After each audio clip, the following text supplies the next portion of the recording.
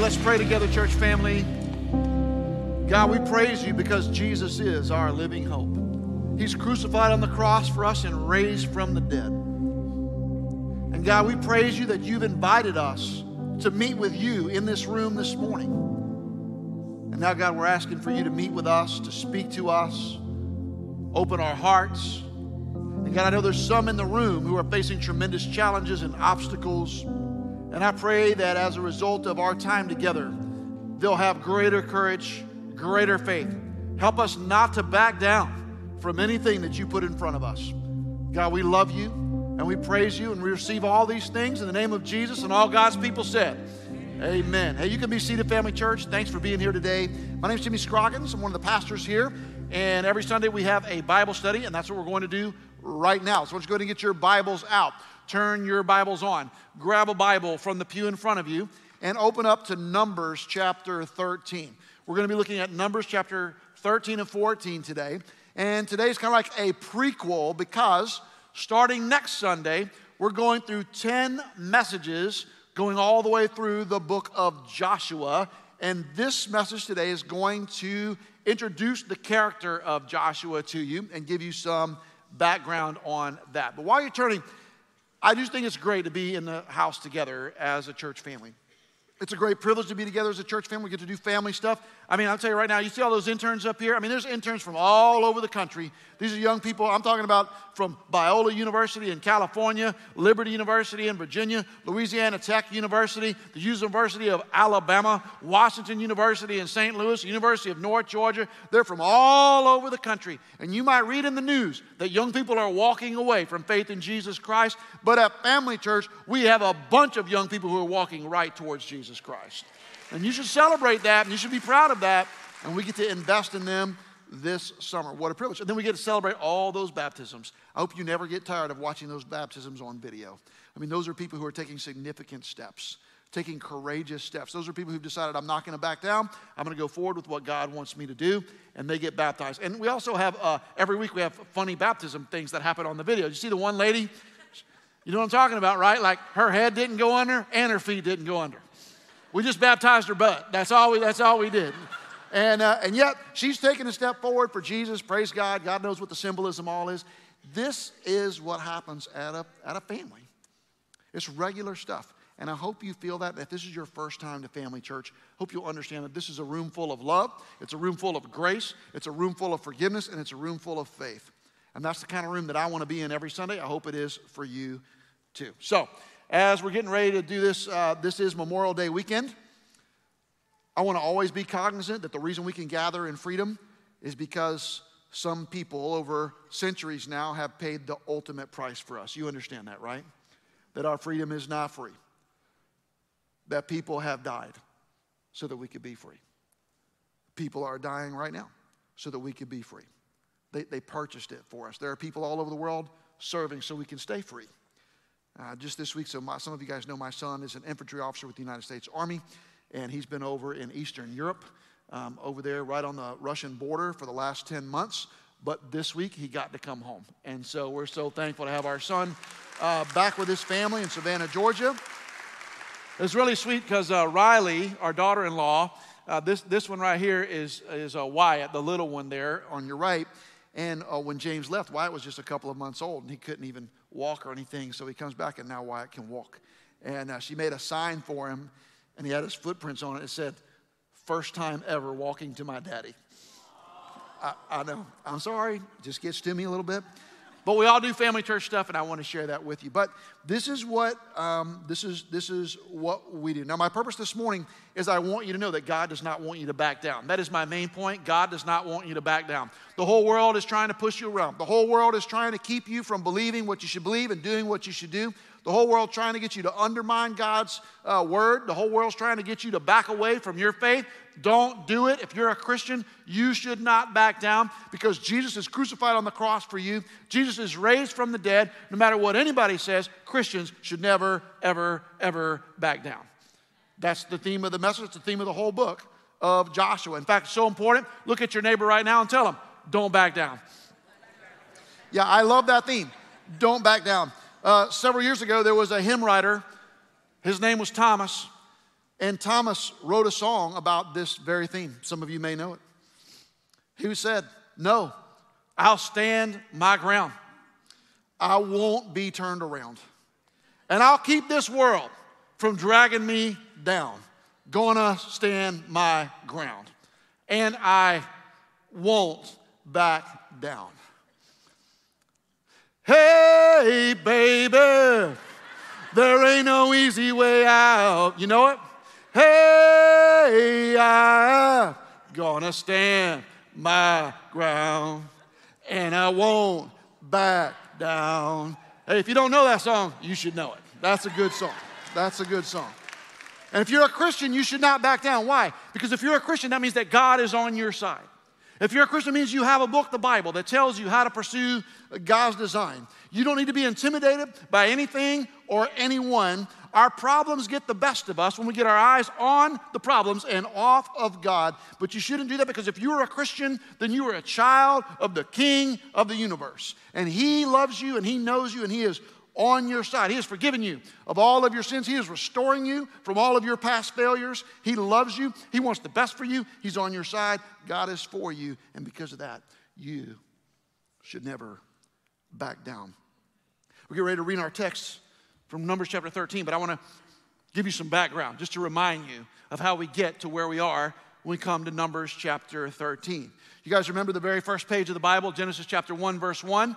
Genesis 1:1 says, in the beginning, God created the heavens and the earth. What year was that? We don't know exactly, but we do know that Adam and Eve were the first couple. They had kids who had kids who had kids who had kids. And many years later, this guy named Abraham comes on the scene. And God picks out Abraham as a special person. And God tells Abraham, I'm going to make a great nation out of your children and grandchildren and great-grandchildren.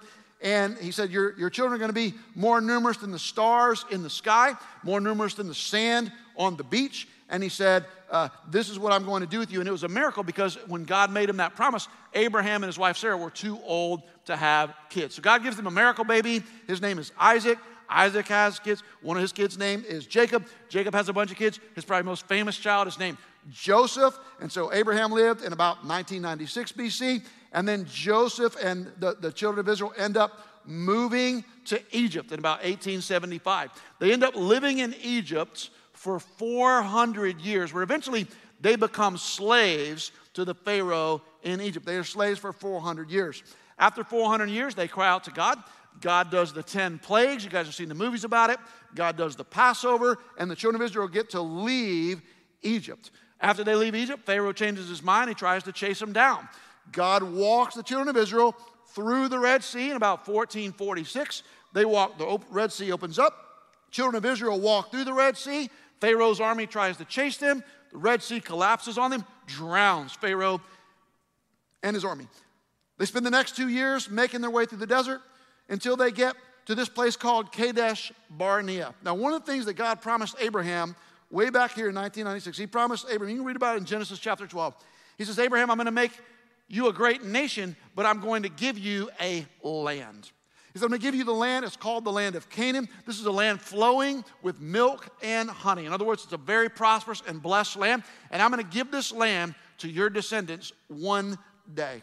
So Abraham would tell his kids, Isaac, and his grandson Jacob, and his great-grandson Joseph, hey, guys, one day God's going to take us into the promised land. For generations, 400 years in Egypt, even though we're slaves right now, one day God is going to take us into the promised land. After they walk through the Red Sea, why did God deliver us like that? Because God is taking us to the promised land. And finally, they get to this place called Kadesh Barnea. Kadesh Barnea is a real place. I think I've got a map. I can show it to you right here. It's right there on the Sinai Peninsula. It's what would be on the modern-day border of Israel and Egypt. They get to Kadesh Barnea. They are on the border of the land of Canaan, the border of the promised land. They've been hearing about this for hundreds of years, and now they're about to go in. Problem is, in Canaan, there's some people already living there. And if you want to take the promised land, God's going to let you do it, but you're going to have to go in and take it from the people who are already there. So that's where we pick up the story in Numbers chapter 13, starting in verse 1. This is what the Word of God says. The Lord spoke to Moses, saying, send men to spy out the land of Canaan, which I am giving to the people of Israel. From each tribe of their fathers you shall send a man, every one a chief among them. Let me pause here and make a few observations. First of all, notice the promise of God. God says right there in Numbers chapter 13, verse 1, I am giving this land to the children of Israel. That is a promise from God. That is God's word to the people of Israel. I am giving you this land. So this promise that he's giving them a homeland, Canaan, the promised land, has been well established in their minds and hearts over many generations. Only until now, it was almost like a legend that your parents or grandparents tell you, oh, now it's getting real because they are on the border and it's time to go in and spy out the land. And the spies did go in. Skip down to verse 23, Numbers chapter 13. And they, that's the spies, came to the valley of Eshcol and cut down from there a branch with a single cluster of grapes. And they carried it on a pole between two of them. And they also brought some pomegranates and figs. Let's pause there, because it's kind of a weird thing. You're about to have this big war with all these people in Canaan, so you send in the spies. The spies go in. They cover about 250 square miles. They're in there for about 40 days. And when they come out, what do? They stole some fruit. And so they come out with the stolen fruit. But the fruit is not just any fruit. So, guys, I love grapes. Anybody else like grapes out here? I love to eat grapes, but I buy my grapes at Publix. The grapes I buy at Publix come in a little cellophane wrapped container. I can hold it in my hand. They're not like the grapes from the Valley of Eshcol. These grapes were so big that the two men had to carry a bunch of grapes on a pole. This was mythical. This was unbelievable. This was a symbol of the great prosperity that God had promised the children of Israel when they got to the promised land. And it's such a powerful symbol. Have anybody out here ever been to Israel? You guys ever been to? Some of you guys have been. I've been. If you go to Israel, the logo for the Israeli Ministry of Tourism today is, guess what? It's two guys carrying a cluster of grapes on a pole, because it's such a powerful symbol of the blessing of God and the prosperity of God. Skip down to verse, so they have this big assembly. The spies come back. They've got all their stolen fruit, and they're about to give this big report to Moses and to all the children of Israel, and they're going to do it in public. That's where we pick up in verse 27. And they told him, spies talking to Moses, we came to the land to which you sent us. It flows with milk and honey, and this is its fruit.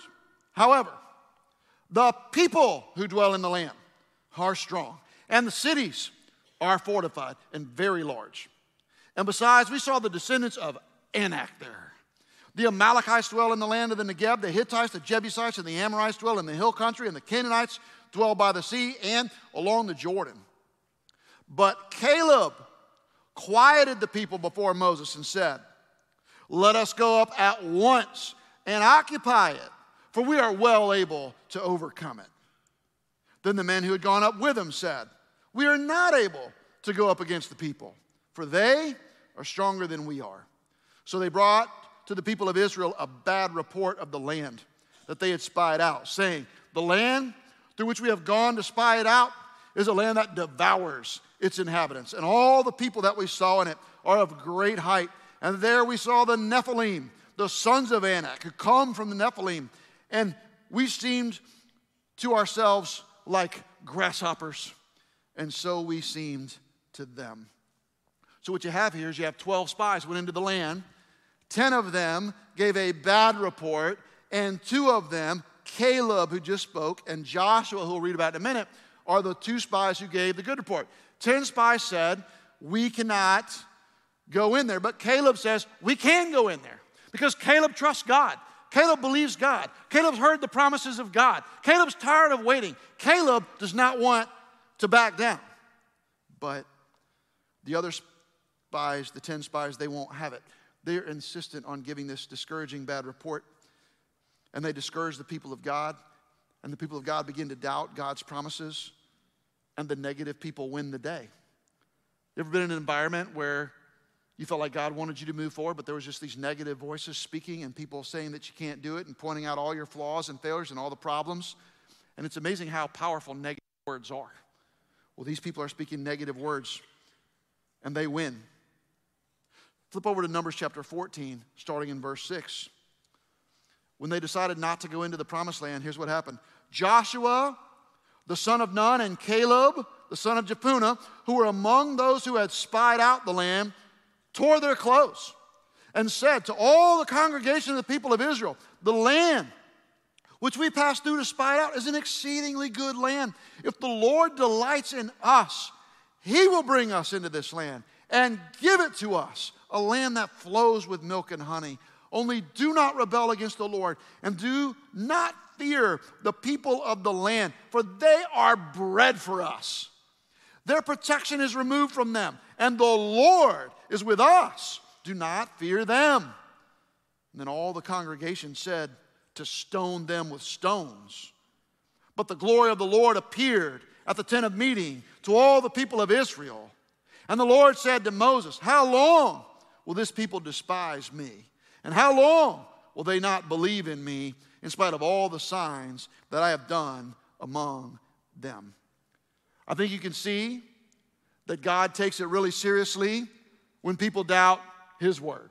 I mean, praise God for people like Caleb and Joshua. Caleb says, we can do it. We can do it right now. Let's go do it.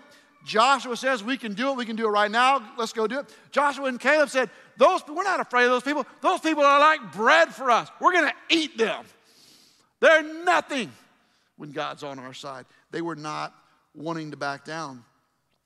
But God takes it seriously when his people know exactly what he wants us to do, and we deliberately defy his word. We deliberately disobey him and choose to go another path. God takes it seriously. When we do that, we put ourselves in danger of the judgment of God. So we better pay attention. And I don't have time to read it all to you. You can read it on your own, Numbers chapter 14. But in Numbers chapter 14, you're going to see what God ultimately decides to do as a consequence to the children of Israel because they decided to listen to the 10 bad spies instead of obeying him and listen to Joshua and Caleb. And here's what happens. Every person 20 years old and older is never going to get to go into the promised land except Joshua and Caleb. Every person 20 years old and older, God says, is going to die in the desert. You're going to wander around the desert for the next 40 years until everybody 20 years and older is dead in the desert. And then we'll come back and revisit this. Strong. And if you read the books of Numbers and Deuteronomy, what you're going to find out is there's all these stories about how this entire generation is doomed to live out their days in the desert of Mount Sinai, in the desert on the Sinai Peninsula. And they don't want to go into the land, and God says, fine. You don't want to go in? You're not going to go in. You're never going to go in. So I guess you would see that God's pretty serious about judgment, don't you? But you know what else you see? God is a loving God. God is a redemptive God. God is a restorative God. How so? Because God wants good things for his children. Look, if we purposely disobey him, if we deliberately disobey his promises and disbelieve him, if we insist on going our own way, watch out because God doesn't play. But what God also does, the parents in the story get judged for their lack of faith. But if you keep reading, and we're going to read about this, so the next 10 weeks we're going to study the book of Joshua. And the book of Joshua is about how the next generation, the children who are 19 and under, by the time they're adults, they do go into the land and they do possess the land because God never gives up on his people, and God's never going to give up on you either. And God's never going to give up on your kids either. And God's never going to give up on your grandkids either because God doesn't give up on his people. So what are we going to learn from all this? If you want to take some notes, 4 things I'd like you to write down. I got a fill in the blank for you right here on this program. I'd encourage you to get in the habit of writing things down when we have a Bible study. So here's 4 things. Number 1, I'd like you to write down, don't listen to the wrong people. Don't listen to the wrong people. The children of Israel had good spies and bad spies, 2 different ways to go. They listened to the wrong people. Why were the bad spies saying what they were saying? Because the bad spies went into the land and they saw real obstacles. The bad spies were not telling lies. They really saw what was really there. Big people, a big land, big cities, big walls. The challenges were real. It's not wrong to acknowledge when you have real obstacles in front of you. I told you a few weeks ago, I cannot stand to be around Christians who never acknowledge bad things. I don't like being around Christians who are always like, oh, it's all good, praise the Lord, God's got this. Yeah, God's got this, but it's still life. Hurt still hurts. Sad is still sad. Hard is still, it's difficult. So I don't like to be around Christians who fail to acknowledge real difficulties, real challenges. Look, if you've got a kid with a learning disability, that's real stuff.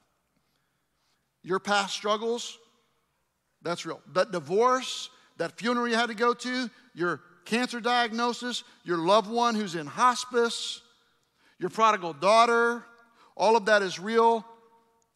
And it feels like a lot sometimes. And sometimes the way life works, you're going to feel like you cannot possibly bear another thing. And then another thing gets piled onto you. And it just feels like it's too much. And you think you can't deal with it. And if you feel that way, that's probably true. Because in your own strength, you probably can. Praise God, if you're a Christian, you don't have to carry anything in your own strength. The God of the universe is with you. If you're a Christian, you've received Jesus as your Savior. The Holy Spirit of God lives in you. If you're a Christian, you're part of a church family. Your church family is all around you and with you. You can't do it on your own, but you don't have to. Look, this week, one of our church members was talking to me, and he said, listen, I don't know if I can take another thing. He said, this week my sister called me, and she came out as a lesbian, and she's going to marry her girlfriend. My brother told me recently he's deconstructing from the Christian faith and walking away from God. My other brother told me he's leaving his wife and his children for somebody else. He said, I feel like I'm the only one left in my family who's even trying to walk with God, and it's really difficult. All the bad spies wanted to talk about was the limitations and the challenges and the weaknesses and the potential for failure. If you read Numbers chapter 13, which we read out loud, you hear what they're saying. We're too small, they're too big. We're too weak, they're too strong. We're like grasshoppers, they're like giants. Always comparing, negative, not believing. Well, the wrong people are always going to help you point out your personal limitations too. And maybe it's not other people, it's the voices in your own head that are going to tell you why you can't do and you shouldn't do what God has clearly instructed you to do in His Word. Somebody might have told you you're not attractive enough, or it's because you're divorced, you can't do it, you're too old, you're too young, you're single, you're in recovery, you haven't been a Christian long enough, you have a struggle with pornography or substance abuse or whatever it is, you're just not able to do what God wants you to do, you're not able to function like a regular Christian. That's what the bad spies did. They said the people in Canaan, are stronger than we. But God never asked them to be stronger than the Canaanites because God is stronger than the Canaanites. And God's not asking you to be stronger than the challenges in front of you because God is already stronger than the challenges in front of you. God asked them to spy out the land. God showed them the grapes, and they wanted to focus on the giants. Are you focusing on your problems? Are you obsessing about your weaknesses and your past failures? You don't have to look at yourself because you are limited. You are limited. But God is not limited. So you shouldn't be looking at yourself when you face challenges. You should be looking at God. God's got this. Don't listen to the wrong people and don't back down. Number 2 on your notes, don't doubt God's word. Do not doubt God's word. God told them, go take the land. I'm giving it to you. But the bad spies gave this bad report, and the children of Israel doubted God's word, and then they just chose to disobey God. That was a bad decision. If you're going to be a Christian, you have to believe God and believe God's word and obey God's word. Being a Christian means you figure out what God's word says, and then you do it, even if it's countercultural, even if it's difficult, even if it requires you to change, even if it requires you to do something that you don't really prefer to do. When God tells you to do something in His word, you should do it. When we choose fear over faith, we're always going to end up in disobedience. When we knowingly disobey God, even if we come up with our reasons why we're justified to disobey God, we're going to miss the blessing and we're going to get the judgment. You might say, well, that's too harsh. I mean, Jimmy, what kind of Bible is this? What kind of God is this who makes people die in the desert just because they made one really bad decision? Actually, God is giving them what they want. They're the ones who said, we don't want to go in there. And God said, okay, you don't have to go in. You can just die out there in the desert. I'm offering you this, but you don't want it. I'll give you what you want. You want the desert? You can have it. God does that to us too. God puts choices in front of you to obey every day. And let me tell you something. God gives you some kind of a free will. God gives you this ability to make real choices. You get to make real choices, but you don't get to choose the consequences of your choices. You can make your own choices, but you don't get to choose the consequences of your choices. Typical example I run into every day at Family Church. So we always teach people, hey, if you're a Christian and you're dating, you should only date other Christians because you should only marry another Christian, and you're going to marry somebody that you date, and so you shouldn't be wasting your time dating people who you're not supposed to marry. And guys tell me all the time, oh, you don't know, this girl is so special. This guy's different. And I understand, they could be great. They really could be great people. But you want to do something that's going to put you in a position to disobey God, to miss the blessing of God, and God's going to say, okay, I've tried to tell you. If you insist, I'll let you have what you want, but it probably isn't going to work out the way that you hoped. You say, but God will forgive me. That's right. God will forgive you. You can always repent of your sins. You can always confess your sins to Christ, and God will forgive you. You can always repent, but you cannot always repair. You can always repent, and God will forgive you, but you cannot always repair the damage that has been done. Somebody's dating somebody, and you really love them, and you say, yeah, we're really in love. We're just going to start sleeping together. I know technically God doesn't want us to do that, but you know, we're human. Even though you know God's word says that sexual expression is for marriage, but you insist and you want what you want. God gives you the opportunity to do that. You can have what you want. But the guilt and the shame and the consequences that go with those decisions, you can choose. You get to make choices, but you don't get to choose the consequences of your choices. And don't forget, God's word and God's design are all expressions of God's love for you and the fact that God wants good things for you. When God told them to go into the land, that was an expression of God's love for them. That was an expression of that God wanted good things for them, but they rejected God. When you focus on obeying God, you get the blessings and God will grow your faith. When you willfully disobey God, you lose out on the blessings and your faith comes to a standstill. So you should not doubt God's word. Number 3, don't forget God's track record. Do not forget God's track record. Remember what God said in chapter 14, verse 11? Because God was really mad because the people decided they're going to stone Caleb and Joshua because they kept giving the good report. And God actually had to intervene like miraculously and protect them from being stoned. And then God says, how long will this people despise me? How long will they not believe in me in spite of all the signs that I have done among them? Now think about the timeline, guys. These people at Kadesh 2 years ago were living in Egypt as slaves. They were there when God sent the frogs and the flies and turned the water to blood. And they were there when everybody lost their firstborn in the land of Egypt. They were there for the Passover. They were there when they walked across on the dry land. And then they looked back and saw the sea close up over Pharaoh and his army. They saw it with their own eyes. They were there. And then they get to Kadesh. And they're about to go into the promised land. And after all the plagues and the Passover and the Red Sea, they go, we can't go in there. God may not be with us. I bet God's up in heaven going, are you kidding me right now? After all these signs, now you want to put on the brakes? I wonder if God would ask us the same question. We refuse to obey him, the God who created the world. He gave us all these Bible stories for our example. He sent Jesus to save us when Jesus was crucified on the cross and raised from the dead.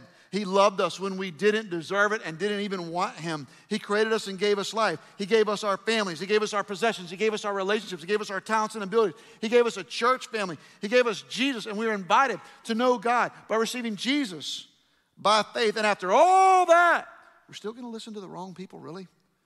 After all that, we're still going to doubt God's word. After all that, we're going to forget God's track record. Don't do it. Don't do it. Don't back down, because God loves you and God is for you, and he's proven that. Just read the Bible. Look in your own life. Talk to people in the room. Don't doubt God's track record. Last point, number 4, don't back down. Like, I think you said that somewhere today. That's right. Don't back down.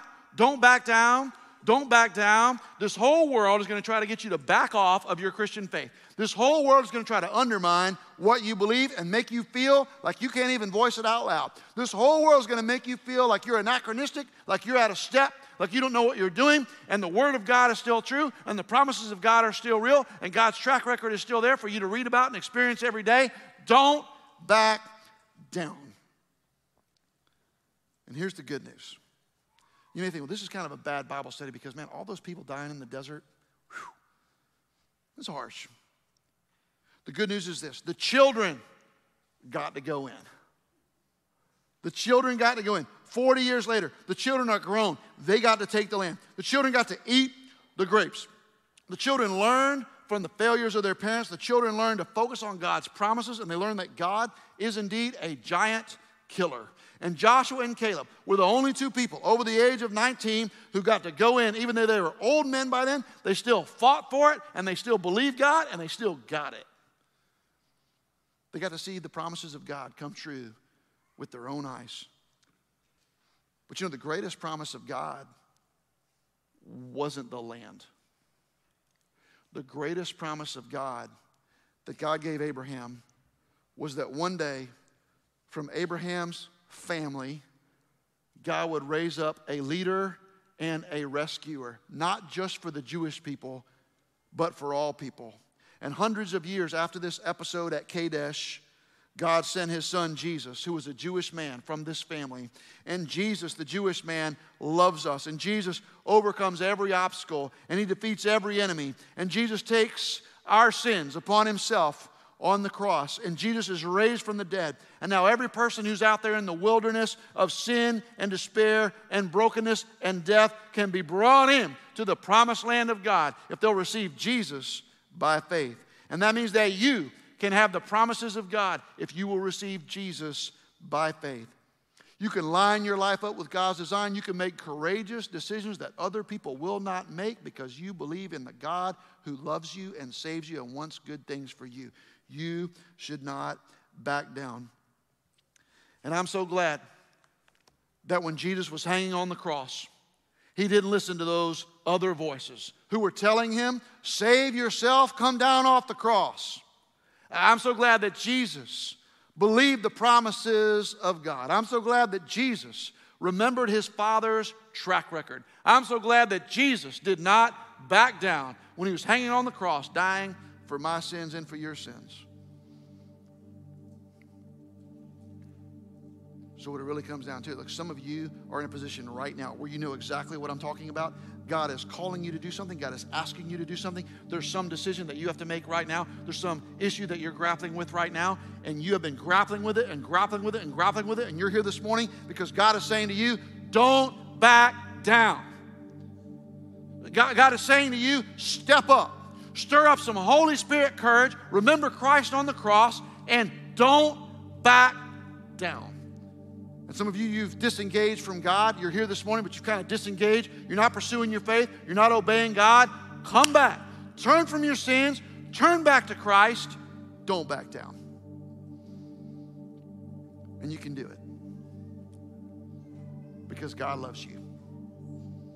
And God's for you. And if you've not received Jesus for yourself by faith, you should do it. If you've not been baptized, you should do it. If you've not become part of a neighborhood church, you should do it. Why? Because you want to be obedient to God and get the blessings. You don't want to be disobedient to God and get the judgment. And if you're a believer in Jesus, you don't back down. To remind us of what Christ has done for us, to save us, to give us the ability to move forward in life. We're going to take the Lord's Supper. We do it every Sunday. We're going to do it right now. The Lord's Supper is a way that Jesus gave us to remind us of his great love for us. We eat the bread, which represents the broken body of Christ. We drink the cup, which represents the shed blood of Christ, which is shed to take away our sins. The Lord's Supper is for Christians who receive Jesus by faith for themselves. If you're here today and you're not a Christian, I don't recommend that you eat and drink the Lord's Supper. I recommend that you sing the songs, pray if you want, lean in. But why don't you wait until after you become a Christian for yourself? And then you can take the Lord's Supper with integrity. At Family Church, we believe and we teach that it's best for you to take the Lord's Supper after you've been baptized and after you become a part of a neighborhood church. Now, for some of you, this is your first time here. You've never been here before. You're a Christian, but this isn't your church. Okay, if you're a Christian and you would take the Lord's Supper at your church, then take it with us today as part of the extended family of Jesus that goes around the world. But right now, let's confess our sins to the Lord. Right now, let's lean into Christ. Right now, let's remember Jesus and what He's done to purchase our forgiveness. Maybe there's something you ought to tell God right now as we're praying. Tell God, I will not back down. God, I will move forward. God, I will be obedient to you in this area. Hey, whatever it is, let's pray on our own to the Lord. We'll sing a little bit, and then in just a minute, we'll all eat and drink the Lord's Supper together.